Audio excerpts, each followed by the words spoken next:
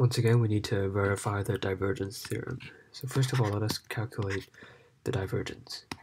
Well, in our case, we have a vector field in spherical coordinates, so we're going to have to use a special formula. So in spherical coordinates, the divergence is calculated by taking this expression and then multiplying it by the r component, so r cosine theta, and then plus 1 minus r sine theta, the partial derivative with respect to theta, and the sine theta times the theta component. So sine theta times r sine theta. And then the last component, the phi component, will be equal to just this component itself. So all we have to do is just to write this down, sine theta cosine phi. So evaluating this, this becomes 3r r to the power of 3. So if you differentiate it, it becomes 3r squared. Taking away this square over here, we get 3 cosine theta. Taking the derivative with respect to theta, first of all, we can get rid of the r first. So that we have sine squared theta. If we take the derivative with respect to theta, we get 2 sine theta cosine theta. And then for here, this is with respect to phi, so I can just pull this out and then cancel it out. So we differentiate cosine phi with respect to phi. So we get negative sine phi. So canceling, we get 5 cosine theta negative sine phi. So this is the divergence. So now we need to calculate the divergence over the volume of this of the region enclosed by this surface over here. So this is essentially a half a sphere.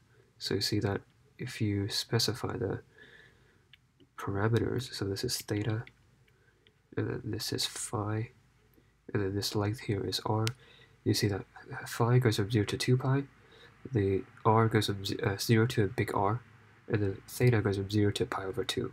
If it goes to pi, it draws out the entire sphere. Now we're going to go to pi over 2, so it draws out half the sphere. So going back to this, so let's copy the expression for the divergence, minus sine phi. So dv, that's just the volume unit for spherical coordinates. And the range, it goes from 0 to r, 0 to pi over 2, as we discussed before, 0 to 2 pi. So we can evaluate the r term first. It's just r to the power of 3 over 3. And I'm going to evaluate the phi term first, as you'll see why.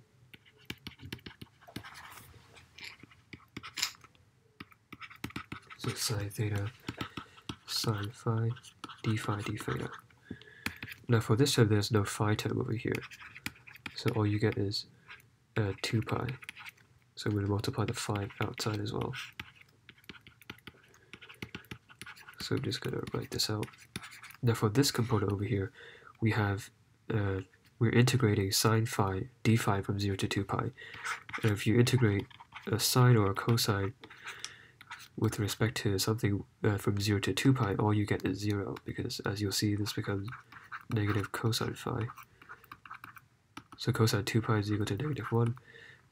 Negative cosine 0, that's negative 1, so it's just 0. So this term goes away. So all we're left with is this over here. So moving on, I'm going to move this 2 over to the inside and then use the double angle formula. This gives us sine 2 theta. So this transformation here will be handy. So writing out the constants, we have all these. And the integral becomes from 0 to pi over 2 sine theta, sine 2 theta should be. So sine 2 theta, d theta. So integrating this, we get negative cosine 2 theta divided by 2 from 0 to 2 pi, pi over 2. Now substituting this in, we get cosine pi, which is equal to negative 1. So we get negative 1, so we get 1. And then substituting 0, we get cosine 0 is just 1, so we get minus 1. So as you can see, this becomes 2 over 2, this becomes 1.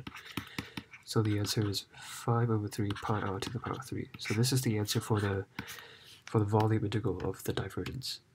So for the next step, we'll have to check the surface integral.